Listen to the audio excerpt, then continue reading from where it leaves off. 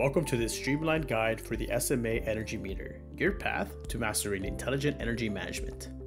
We'll navigate you through setting up the energy meter on a split-phase system, streamlining the entire installation process. Ready to enhance your expertise? Let's get started.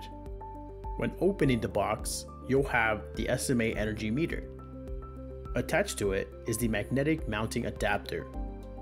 You'll also have the power cable that's 3 feet long, a box that includes 2 current transformers or CTs, which are 4 feet long, the manual, 120 ohm resistor, and 2 RS485 connectors. Now, let's learn how to install the energy meter on a split-phase system. First, make sure the electric panel is switched off before removing its cover. The energy meter comes with an attached mounting adapter, which can't be detached if necessary. Press this tab and lift it away. To reattach the adapter, simply slide it back into place, like so. Remove the adhesive tape and select a suitable location to mount the energy meter. Notice that you can mount the energy meter in these orientations as well. Let's start with the CTs. Connect the CT cable to the energy meter.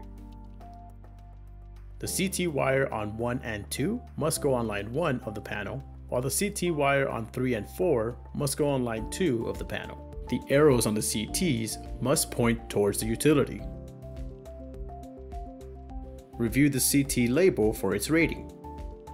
Open the clamp of the CT designated for line 1 and secure it around line 1 in the panel. Then clamp the CT for line 2, making sure both CTs are oriented to face towards the utility for accurate energy flow measurement.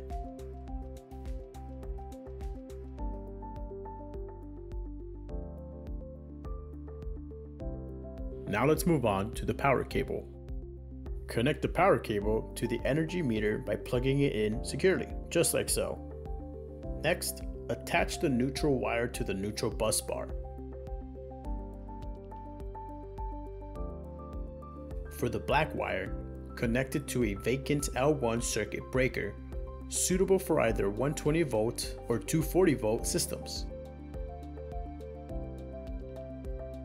And finally, connect the red wire to an available line 2 circuit breaker.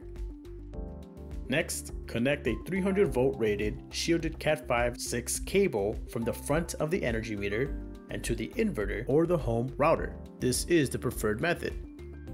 Alternatively, you can connect the energy meter to the Sunny Boy Smart Energy via RS485 as a backup option.